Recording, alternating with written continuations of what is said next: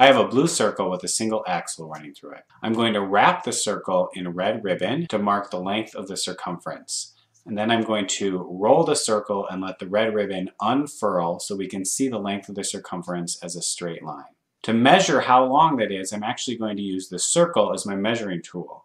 I'm going to show the diameter here in green, and I'm going to mark off how many diameters long the circumference of the circle is. So I'm going to mark 1, 2, 3, and 4 diameter lengths.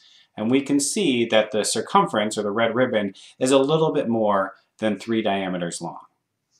I'm going to reset the image, leaving my diameter lengths on just so we can see it unfurl one more time. And again, we see that the length of the ribbon, or the circumference of the circle, is a little bit more than 3 diameters long. And that specific spot where it lands, that is the value of pi. Pi is the relationship, or the ratio, between the circumference of the circle and the diameter. The circumference is always pi diameters long. In other words, pi equals c over d, circumference over diameter.